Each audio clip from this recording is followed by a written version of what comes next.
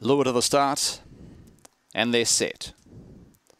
Racing, Esperance King came out okay, starts to muster up on the inside of Mustang Max and now draws away, goes 3 lengths clear past the judge. Molfetta Knight goes into second, trouble behind the leader. Global Surprise flying, jam set well back was Bionic Milkshake and Bionic Rogers last of all down the back, and Esperance King in full flight out by 5 lengths on Mustang Max and then followed by Molfetta Knight. Behind them was Global Surprise. They swing onto the corner, Esperance King by 3 lengths. Coming quickly at the leader was Mustang Max, who's starting to charge home. Esperance King's getting tired, but he's ridden out and he wins by 2 lengths. Second, Mustang Max. 5 lengths away. Third was Global Surprise ahead of Molfetta Knight. A gap in the field to Flying Ramjet, Bionic Milkshake and Bionic Roger at the rear.